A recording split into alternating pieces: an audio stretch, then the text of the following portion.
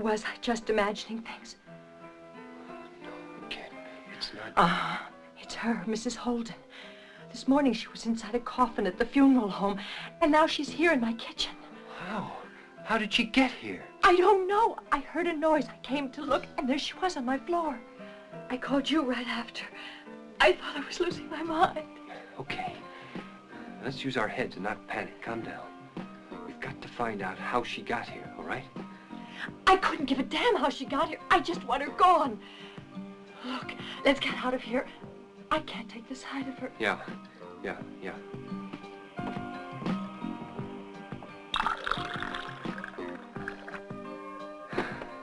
At this point, a good stiff drink is the only medicine.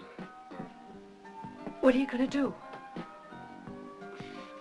Well, I don't believe in the Twilight Zone, so I guess I'll call the sheriff on this matter. And what'll you tell him? Exactly what you told me.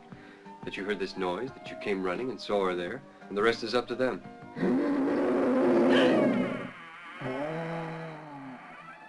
What was that?